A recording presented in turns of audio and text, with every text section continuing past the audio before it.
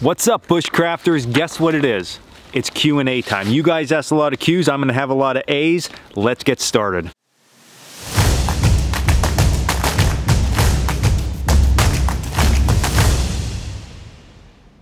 All right, guys, so a few house yurt keeping items that we need to go over first. Number one, thanks everybody for asking questions. This was much more of a hit than I thought it was gonna be. Number two, don't get discouraged if I don't answer your questions. I am printing them out.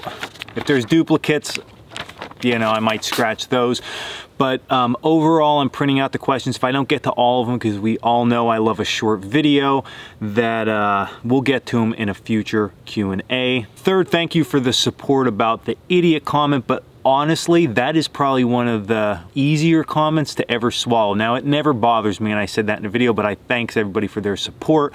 I honestly don't listen to people, but I like to share that stuff because if you're out there and you're thinking about maybe starting a channel or creating some type of video, you're gonna always have people like that. So I just want you to know it happens to everybody. I honestly keep a collection of the crazy comments I get because some of them are so off the wall you can't even imagine. It's mind-blowing. So we might actually do a video on just some of those comments in the future. But if you're gonna think about starting a channel, don't give up because somebody says don't do it. Just do what you wanna do. There's just too much out there in the world to worry what other people think. And last but not least, any questions that you have that we don't cover or you're wondering about, leave in the comments below and I'm not gonna answer them until the next Q&A. Hopefully this can be a weekly thing because this is something that's awesome. Okay, to get started, don't mind me, I gotta read off my paper here. We'll go down a couple. If I feel like we're going too long, we'll stop and pick up where we left off in the next one. What is the ideal size of a class that you teach? It's hard to say, it really varies. I know there's another question on this paper about how many instructors I have for. Let's nail both of those birds with two birds, one. Okay. I think that the most ideal size class that I teach is anywhere between 8 and 10 people. It gives everybody just that one-on-one experience and it's not overly crowded, the class. If you start getting up over 12 or 15 people, it does get crowded real quick. With that said though, we have a complement of 5 instructors. I had 4 last year, I just brought on another one. So we really have a good staff to student ratio when you come here. So that is a very positive. Everybody gets one-on-one attention. It's not like you're just mixed up into the crowd. Would you ever have a meet and greet or open house on your property? I would. We haven't yet. Next summer, we have an event that we are starting to work on already. It's gonna be awesome. It's gonna be free. It's gonna be here. You get to hang out all weekend. I can't tell you anymore. What firearm do you take into the bush, if any? I'm not gonna answer this right now because this is a great video topic. I'm gonna do a full video on it. How do you sleep regarding footwear, boots on or off? I always take my boots off. Only time I don't take my boots off is if I am just laying up against a tree. I did that a few times with a wool blanket, leaned up against a tree because it just wasn't a conducive camping. I was in instructor situation and I couldn't sleep. I had to get up every so often, check on the students. I just left my boots on because it was a hassle on-off. Why the fingerless gloves and who makes them? A couple good sources for fingerless gloves, Coalcracker, Bushcraft.com. We carry wool fingerless gloves. I wear Filson fingerless gloves a lot, and JawsTownsend.com. They sell awesome gloves that they have never worn out, and I have them for literally close to 4 years now. Why do I go with them? I just want that dexterity in my fingers to be able to work on things.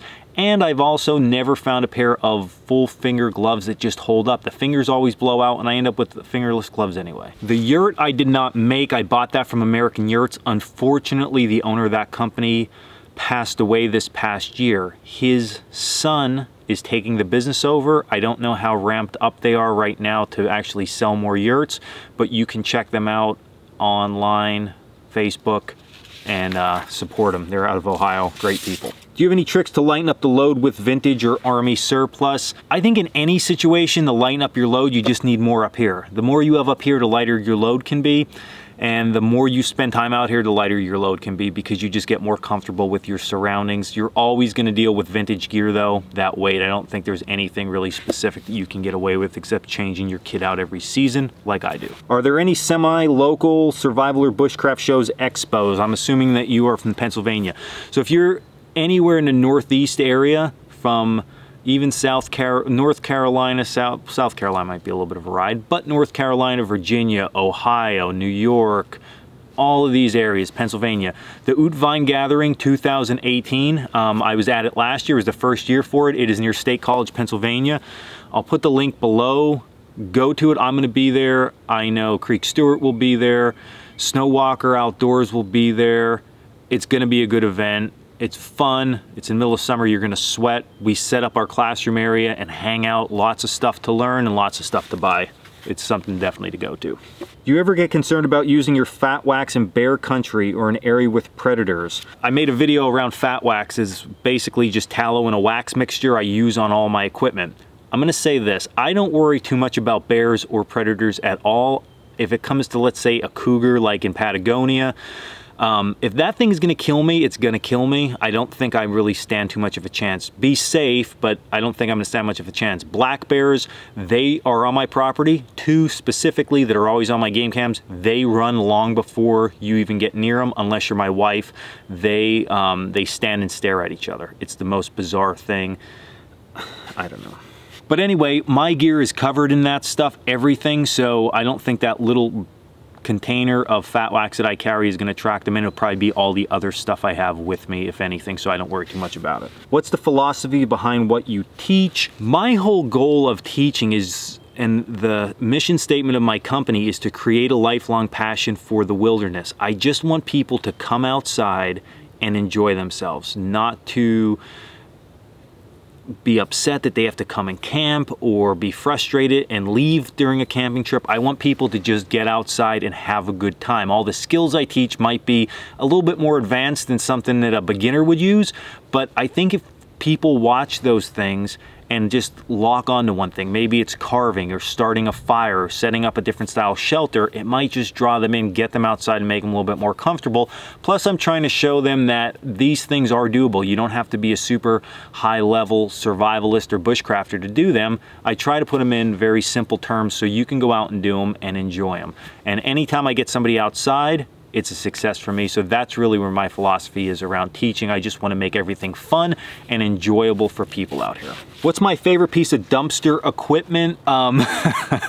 Okay, this is a tough one. My trapper's axe that I got over this last year is one of my most favorite pieces of gear, but my belt pouch is also one of my most favorite pieces of gear. If I had to just pick one of them, I would probably pick my axe because I can just do more with my axe. My belt pouch is just something that I made very on in my bushcraft career. I always have it with me, so it's just like a sentimental thing. But that axe is by far my favorite piece of gear, and it does look like it came out of a dumpster, but that's cool because it's just well used. What camera equipment do I use? Would you like to see a video on my camera equipment? Because I've really recently gotten more into camera equipment. We can go through everything if you want, let me know below. But primarily I shoot with a Canon XA25 video camera, and I also have a Canon 6D Mark II camera, which I'm shooting on now. Rode mics for everything. So that's my camera equipment. We can do a video on that. Not bushcrafty, but hey, you need camera equipment to do this stuff. What do I think about an Alice pack for bushcraft? Great piece of gear. What are my favorite YouTube channels? I'm a YouTube junkie.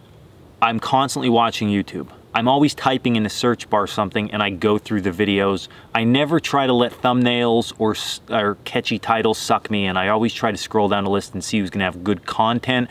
But as far as channels that I like, my good friend Dave Canterbury, I watch a lot of his videos. I watch Corporal's Corner, Black Hat Bushcraft, Surefoot Survival. I like all of them. And my favorite as of recently is Casey Neistat, amazing vlogger. I love his stuff.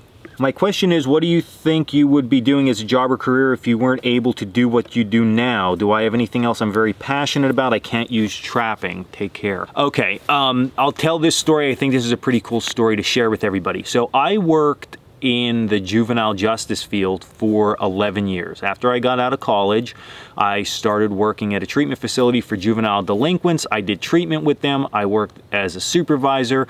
I did administration work there. I worked in their sales and corporate type setting. I got laid off. The whole facility downsized, ultimately closed, and I got laid off. It was 2 weeks after that that I got called for a loan, and I went out, and that just made me think, what am I gonna do? I was really just burned out with my job, and that's why I'm doing this now, because I was like, it is the perfect time to do this. I did teach before that. I was teaching and working, so it just all really worked out.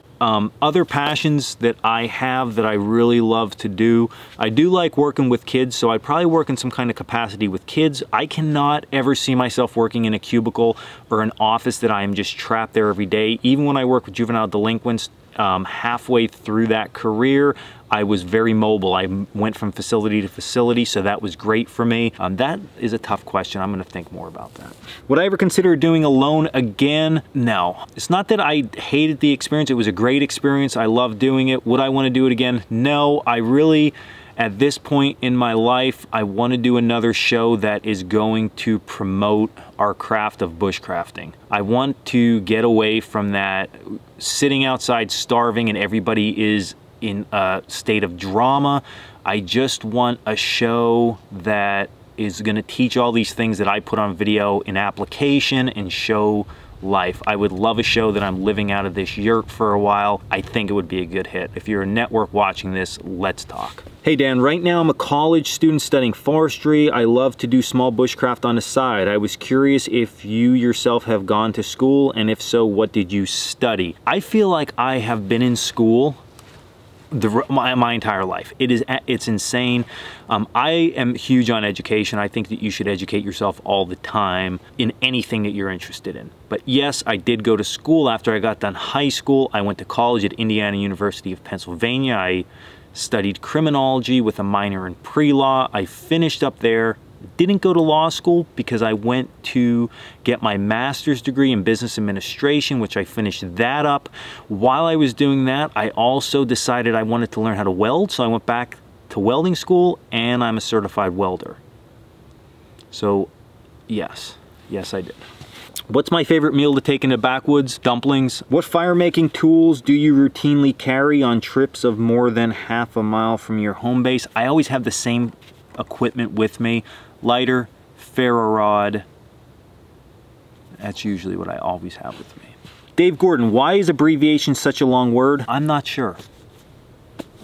That is it. That's the question and answer series. I hope you guys like this because I love doing this, and I think you guys are going to get to know me a lot better through this.